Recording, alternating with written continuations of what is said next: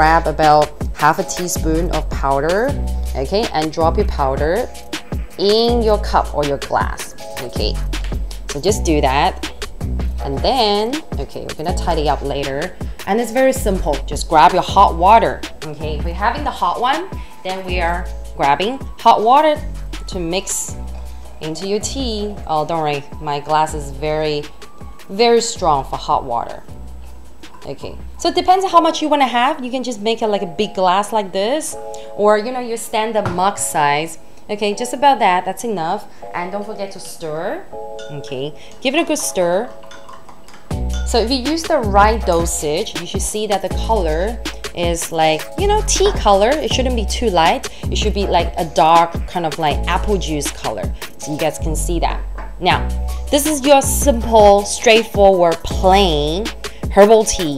Okay, now I'm going to show you guys how you can actually make it taste nice, because I know some of you guys complain about how you don't like the taste, or you found, you know, drinking tea very boring. What you can do is, everybody has lemon at home, right? So don't you love how I'm using chopsticks? So you can put some lemon in there, a couple of slices. If you like a bit stronger, you can put more. But also, I would suggest you guys to mix the lemon slices with some orange slices. Why? Extra vitamin C, but also oranges will give your tea just a touch of sweetness. You know, take your attention away from the lemon.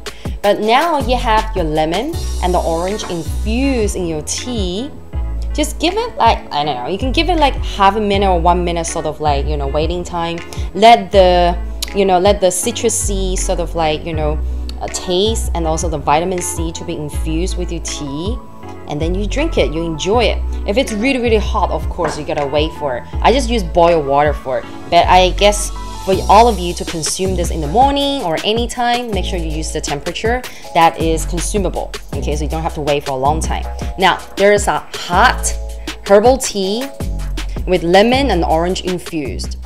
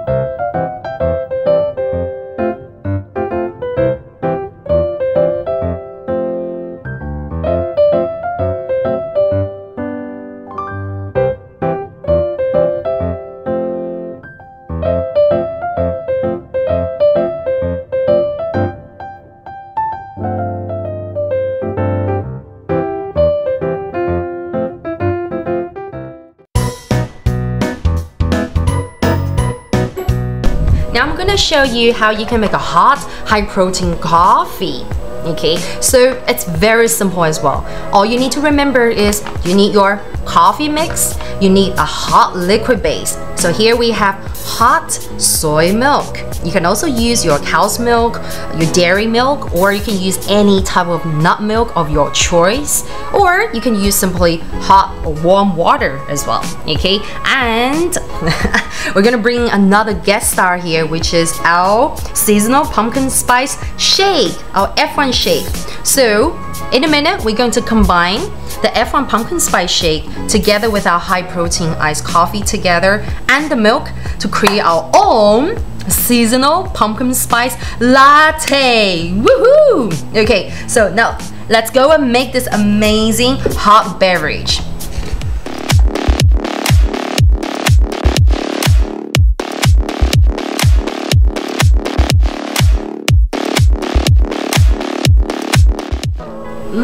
Smells so good. I can really smell the pumpkin spice and the maca together, and I'm really ready to drink it.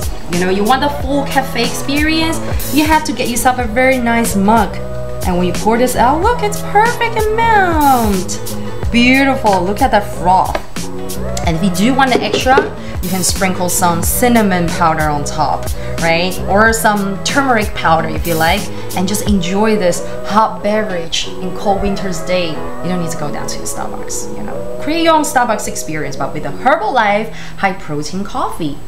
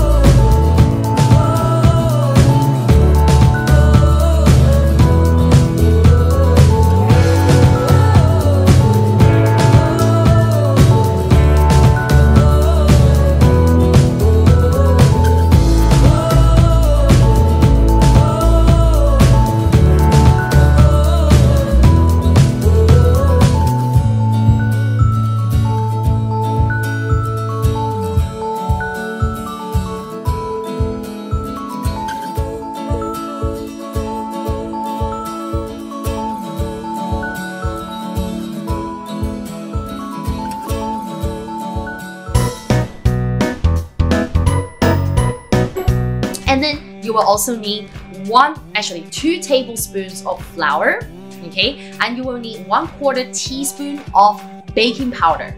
And then you will need a pinch of salt, okay? Remember the pinch of salt, and 1 teaspoon of olive oil.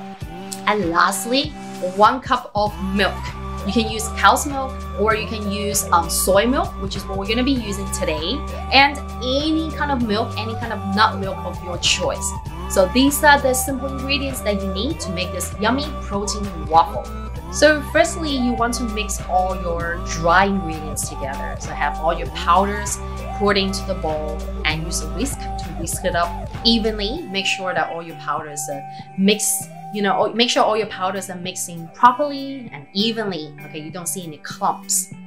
Okay, after you've got all your dry ingredients ready and well mixed, then you pour in your wet ingredients. So I would recommend you to crack the egg, put the egg in first, and then have your soy milk in. Lastly, have your oil, your olive oil in, and then whisk everything together. And make sure you give a really, really good whisk. This can be a really good arm workout, right? Give it, I'll say maybe a few minutes. So it depends on, the consistency of the ingredients, right? So make sure you give a good mix until everything is well blended, until you see this nice, thick, creamy texture. Okay, so the consistency has to be thick and creamy. And that is when you know that it's ready.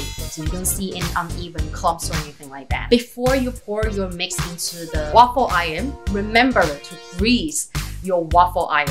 Because a lot of times when we forget to grease the waffle iron, that is when the waffle gets stuck in the machine and it doesn't look very good. Okay, it looks really ugly. So make sure you grease up the iron first and then gently pour the mix into the waffle iron.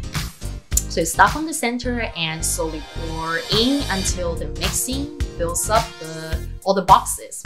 Okay, so don't over pour it, because if you over pour, it's gonna be a disaster. Trust me, I've been there. I don't want you guys to have to clean your waffle makers, for days. So until you have filled up the 2 boxes, then you can gently close the lid and wait for the magic to happen. So usually what happens is it takes about 5 minutes, or some waffle machines a little bit faster, and you will start to see the steam coming out of the machine, right? And you have to wait until the steam goes away. And for most of our waffle makers, it gives you a little green light to tell you that the waffles are ready. So until the steam is all dissipate and the green light comes on, then that is a sign that your waffles are ready. Instead of the icing, I love you guys to sprinkle icing on your waffle, right? I like to use my Herbalife protein drink mix. So sprinkle some protein powder on top. And the good thing is you get extra protein. Yes, how amazing is that? So let me try it for, you know, being the topping for the waffle. And also just to add a bit more kind of healthy, yummy addition to it, I'm just adding some banana slices on top. Yummy. Yes, okay.